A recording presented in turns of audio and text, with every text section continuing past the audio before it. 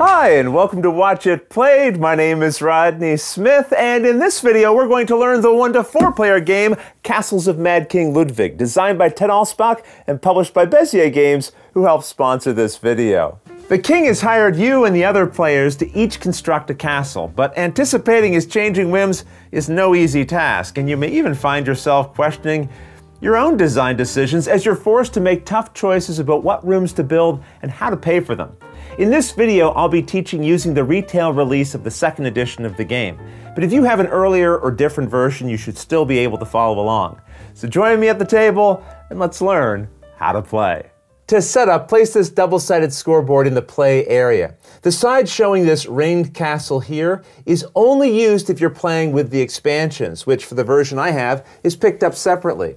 For the standard game, we play with this side face up. The cards with this back are the room cards. First shuffle, and then deal 11 per player into a face-down deck here. We'll assume that we have 2 players, so we deal 22 cards and return the rest to the box. The cards with this back are known as the bonuses, which you shuffle and put face down onto this space of the scoreboard. The tokens with this back are known as the king's favors. Give them a good mix, and then add a number of them face up to the spaces here based on your number of players. Again, we have 2 players, so we would fill in these 2 spaces.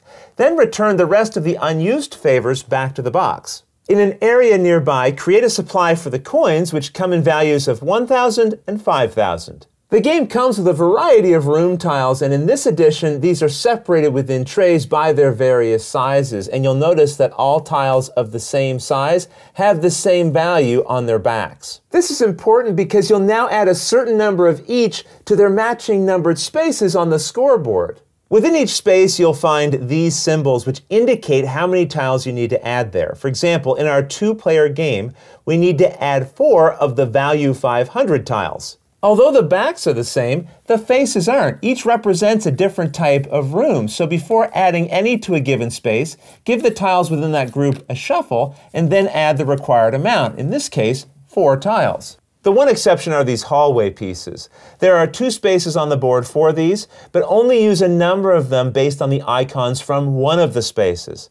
For example, in a 2-player game, we'd use 5 hallways total, but we can spread the pieces between the 2 spaces if we like. And although these hallway pieces are double-sided, it doesn't matter which side you leave face up. When you're done, it will look something like this.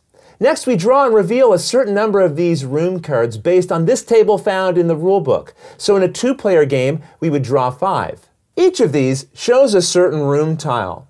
So now take a tile of that type from the top of each related stack and flip them so they're face up. The cards are then set face up into this discard pile for them here. The tiles we revealed are now set below the scoreboard, and we'll come back to these a little later in the setup. For now, give each player a swan and one of these foyer tiles in their chosen color.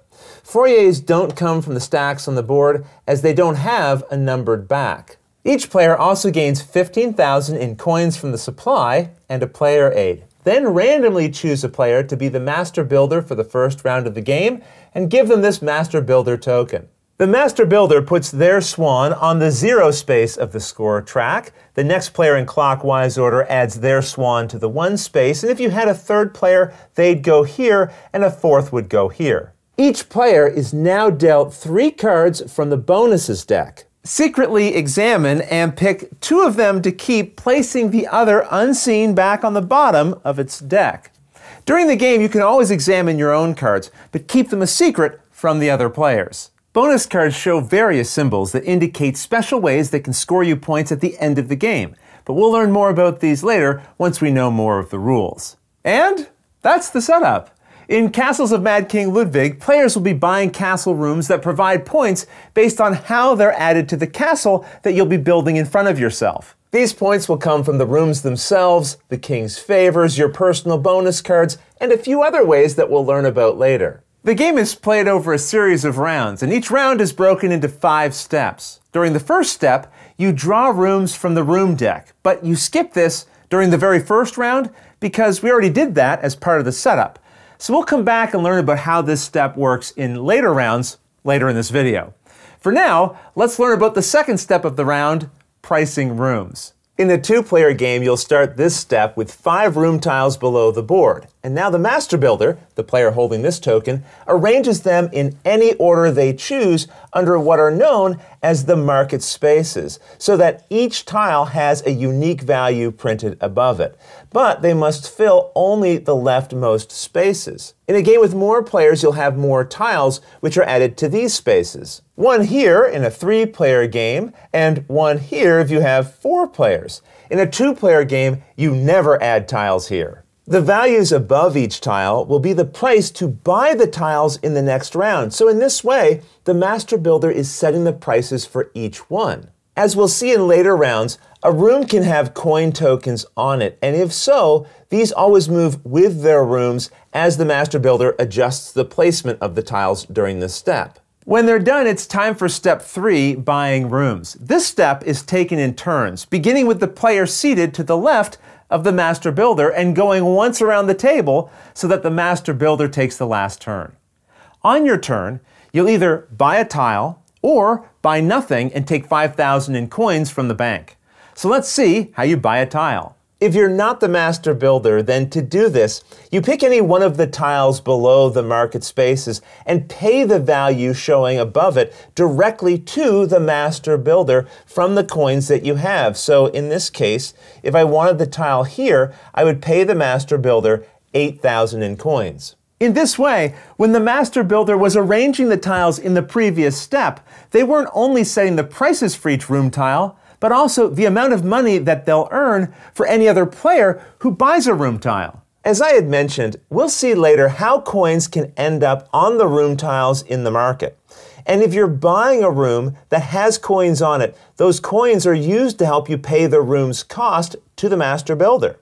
For example, normally I'd have to pay 6,000 from my coins for a tile in this position. But now I only have to pay 4,000 of my own coins because I'd combine that with the 2,000 in coins already here to cover the full cost that's given to the master builder. Now that said, if the coins on a room exceed its cost, you keep the leftovers. For example, here the room costs 4,000, but it has 5,000 in coins on it. So I would give 4,000 of these to the master builder to pay the cost, but then keep the extra 1,000 for myself. Either way, after you've paid for a room, you then put it in front of yourself. Rather than buy a room tile from the market, you can instead pay $3,000 to the master builder to purchase either a hallway or stairs tile, if any are left. When the master builder is buying a room tile or hall or stairway, they pay the required cost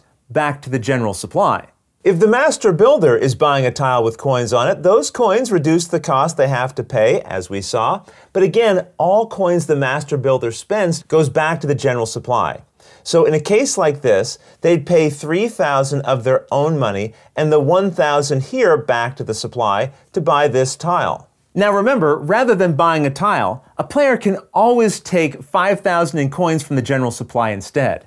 And the coins are meant to be unlimited. If you ever run out and need more, just use a suitable replacement.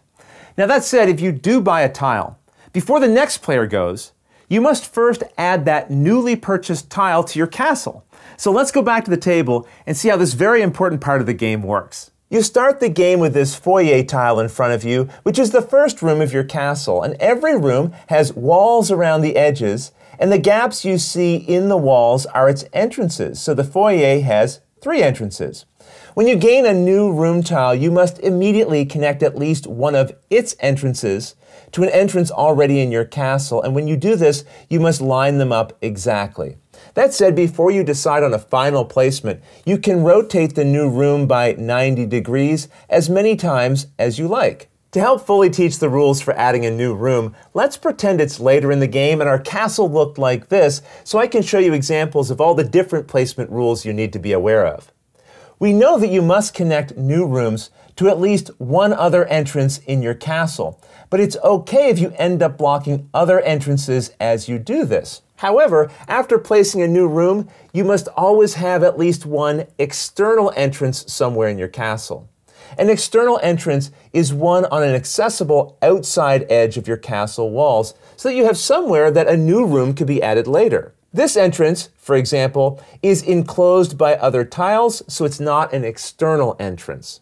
Also, room tiles must always lay flat on the table, so you can't add one in a way that would cause it to overlap another piece. Each room will have a symbol in its left corner area that identifies the type of room that it is, and there are a variety of different types. Just be aware that this swan symbol found on some tiles is for use with an expansion that's not included in the core box. We'll go through why all the different room types matter later, but any with this symbol are known as a downstairs room. To place a downstairs room, you'll first need to have placed stairs with their light side connected to your castle. Then later, a downstairs room can be connected to the dark half of the stairs like this. I should also point out, when you purchase a hallway, you can place it light side up connected to an upstairs room, or flip it to its darkened downstairs side and attach it to a downstairs room. So to summarize, a downstairs room can be connected to the darkened end of stairs like this, or to other downstairs rooms, or they can be connected to downstairs hallways. Just know you can't connect a downstairs room to an upstairs room and vice versa. That said, upstairs and downstairs rooms can touch each other just as long as none of their entrances connect. So this placement would be allowed. Another important placement rule relates to outside rooms, which will show this symbol. These will always have an exposed fenced edge, and you may never place another tile so that it's adjacent to the fenced edge of an outside room. Now, being adjacent is different than being connected. Rooms are connected if their entrances line up. For rooms to be adjacent, any part of their tiles simply need to be touching. This is why it's very important to line up your room entrances correctly so you can assess touching tiles accurately. So just remember, no room can be placed so that it's adjacent, which means touching, the fenced edge of an outdoor room. However, it is okay to touch that fenced edge as long as it's only on its stone corner. And just to be clear, you can't buy a room if you have nowhere to place it. Any room you buy must be added to your castle right away, and once it's added, it can't be moved or rotated later. After you've placed your room, you then immediately score it. And again, I'll set up a few examples to show how scoring works, but you'll find reminders of the steps here on your player aid. A number inside of a castle icon represents victory points. And after adding a room to your castle, you score the victory points showing in its upper left corner here, 3 in this case. Anytime you score points in the game, advance your marker on the score track here. You now score the icons in the center of the room that you just added, if they apply. This is the connection bonus symbol. To the right of it, we see symbols for 2 different types of rooms. So this bonus scores 2 victory points for every connected room of either type. For example, by adding it here, we'd score another 2 points because the room it's connected to has this outside symbol, just like we see on the connection bonus. And keep in mind, these central icons are always active. That means if later in the game we connect another room to this one, in addition to resolving all the points the symbols give us for the new room, we check to see if any connected rooms earn us points. In this case, we're now connected to a new room that shows the same symbol as we have on this connection bonus. So this tile would earn us another 2 points. Whereas if we had connected this room instead, its room type doesn't match the bonus here, so this would not score us any more of these points. But it would still score its own points as they apply. If the central icons show this adjacent penalty symbol, which looks like a solid wall, it means you'll lose the amount of points showing here for each of the room types shown to the right that are adjacent to this room. And remember, adjacent just means that the 2 rooms touch in some way. They don't have to be connected by entrances. So in a situation where we put this room here, we'd lose 2 points for this hallway because it shows this corridor symbol that's also here, and we'd lose another 2 points for the food symbol we see on this adjacent room. And as I mentioned, central icons are always active. So any future room that ends up adjacent to this one that shows any of these related symbols as its type will cause us to lose another 2 victory points. Finally, we have what is known as the downstairs bonus. These are only on downstairs rooms and earn you the related amount for each room of the indicated type anywhere in your castle. This is the symbol for an activity room, so we'd earn 2 points for every activity room in our castle currently and for each activity room that we add to our castle later. So it's very important that when you add a new room to your castle, you not only check to make sure that you earn the points on the room you just added, but also from any other rooms in your castle that would also earn or cause you to lose points because of the tile that you just added. And by the way, in the case of this dungeon, which scores 2 points for every downstairs room you have, you also include this room itself. Guess what? There's another way a newly added room can score you points. If placing a tile ever causes all of the entrances of a room to be connected, you are said to have completed that room. Just keep in mind a blocked entrance doesn't count. So in a case like this, where we connected this room to the one down here, we now know we'll never be able to complete this room because this entrance can no longer be connected. It's instead been blocked by this wall. When you complete a room, you gain an immediate bonus based on the type of room you've just completed. We've seen some of the room types, but they're all listed here on your player aid along with the benefits you gain for completing each of them. So let's go through these quickly and learn how each completion reward works. This symbol represents a food room like we see here. When you complete one of these, you immediately take another turn. In other words, you again get to buy either a room, hallway, or stairs, or instead gain 5,000 in coin from the supply. If you complete a utility room, draw 2 bonus cards from the top of the bonus deck, secretly examine and pick one to add to your hand, and set the other unseen back on the bottom of its deck. When you complete a living room, immediately rescore the points printed on its tile, but only those points. So in this case, I'd earn the 3 points here, and any of this connection bonus might score. But I don't rescore points from other rooms that might interact with this room. So in other words, I don't get this connection bonus here just because this room matches the type it shows. When you complete an outdoor room, immediately gain 10,000 in coins from the supply. When you complete a corridor room, which also includes completed hallways or stairs, you immediately pick a hallway or stair from the supply, if any still remain, and then place it in your castle and score it if possible. When you complete an activity room, immediately score 5 points. Completing a sleeping room lets you pick any one stack of room tiles on the board and then go through it privately, taking 0, 1, or 2 of them from that stack to set face down unseen by the other players on top of the room deck in your chosen order. Now this may seem like an odd reward, but we'll see how this helps a little later. Finally, we have the reward for completing a downstairs room.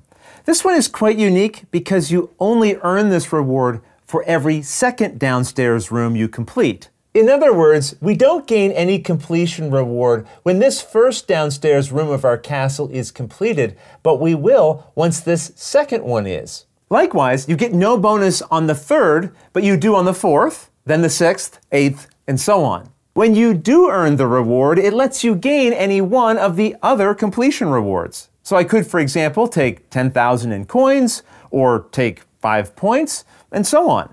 Just note, if you choose to take the living room bonus, you must use its effect to rescore the downstairs room that you just completed. And those are all of the different completion rewards. And remember, if you complete more than one room at the same time, resolve your completion rewards in any order you like. And with that, you now know how to buy, place, and score a room, all of which happens during your turn of the buy rooms step. After you've finished taking your turn, the next player in clockwise order buys a room, hall, or stairway, places and scores it, or just takes 5,000 in coins. Either way, once every player has taken their turn, it's time for the next step of the round, adding coins. Here you add a $1,000 coin to each room that remains in the market, even if that room already has coins, because there's no limit to how many coins can end up on a room. This means, as time goes on, rooms that players don't buy will start to get more and more attractive as they gain more and more coins. And with that step done, you now move to the final step of a round, passing the Master Builder token clockwise, making that player the new Master Builder for the next round, which starts with the first step, drawing new rooms, which we skipped earlier, but can now go over. For each empty market space for your number of players, you now reveal and discard a room card from the deck and place the top tile from the stack it shows into the empty spaces, which in a two-player game means you'll draw until you have 5 tiles in the display again. It is possible that you'll have no empty spaces at the start of a new round, in which case you just skip this step. As rounds go on, it's possible you'll draw a card showing a tile stack that's empty.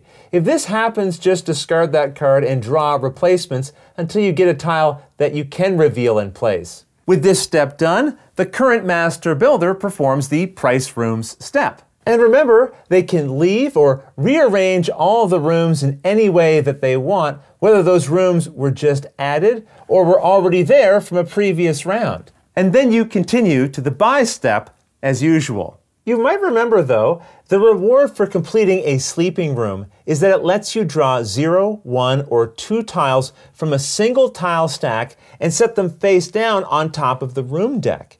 If during step 1 of a turn there are any tiles here, you reveal and place those to fill in the required spaces of the market. And once those are gone, you'll draw cards from the top of the deck again as usual. Now eventually, you'll draw the last card of the room deck, and when this happens, finish the current round, and then the game ends. If after drawing that last card, you still have empty spaces in the market that need to be filled, reshuffle the room discard pile into a new draw deck, and draw for the remaining pieces that you need. After the final round is complete, it's time for final scoring, and the steps for this are shown here on the bottom of your player aid. But let's go through each of them together. First, check which stacks of tiles on the scoreboard are empty, including the stairs and hallways. And although the hallways have 2 spaces, consider them to be a single space. So in this case, the hallway stack is not empty. But for each empty stack, you'll score 2 points for every tile of that type in your castle. So for example, this 300 stack is empty, so I'd earn 2 victory points for each of those tiles in my castle. We now check and score the tokens known as the King's Favors. These are resolved one at a time, and for each the players check to see how many of their rooms satisfy the printed condition. For example, this is the symbol for food rooms, so each player checks to see how many food rooms they have in their castle. The player with the most earns 8 victory points, as shown here. Second most earns 4 points, and so on. But to score any of these points, you must have at least one of the required type. In the case of a tie, the tied players combine and split evenly, rounding down, the points for the ranks they would have otherwise claimed. Let me explain this with a bit of an example, and let's assume that we had 4 players. If one player had 3 of these rooms, and 2 players had 2 each, and the 4th player had 1, then this player would score the 8 points for having the most. These players who tied for second would combine the 4 and 2 points of second and third place, which is 6, and then they'd split that total value, gaining 3 points each. The last player then earns the remaining 4th place score of 1 point. We won't go through all the King's Favor bonus tokens in this video, but they're all explained in the rule book here, which you can examine when they come up in your games. Now each player reveals and scores their personal bonus cards, which will award points based on the printed effects. For example, if a player was holding this bonus, they'd score an additional 7 points if they have at least one of each type of room in their castle. We won't go through all the bonus effects here, but they're also explained in the rulebook for when they come up in your games. Once all the bonus cards have been scored, each player earns 1 victory point for every 10,000 in coins they have remaining. So here with 28,000, I'd earn 2 more points. Now the player with the most points wins. In the case of a tie, the tied player with the largest castle wins. The size of each room is printed in its top right-hand corner here with this symbol which represents square feet. So this room is 400 square feet. Add together all of your room sizes to get your total castle size. And if there's still a tie, the tied player with the most money wins. And if there's still a tie, I mean, really? You still have a tie? Okay, well, in that case, the tied player who grabs the Master Builder token first wins. And I'm not kidding. If you truly get that far, that's what it says in the rules. The game also comes with rules for solo play, but those I'll leave for you to discover on your own. There are also expansions that allow for up to 5 players and provide new rooms and challenges. But otherwise, that's everything you need to know to play Castles of Mad King Ludwig. If you have any questions at all about anything that you saw here, feel free to put them in the comments below, and I'll gladly answer them as soon as I get a chance. You'll also find forums for discussion, pictures, other videos, and lots more over on the games page at Board Game Geek, and I'll put a link to that in the description below. And if you found this video helpful, please consider giving it a like, subscribing, and clicking that little bell icon so you get notification anytime we post a new video. And if you'd like to support us directly, you can join our Patreon team, which I'll have linked below. But until next time, thanks for watching.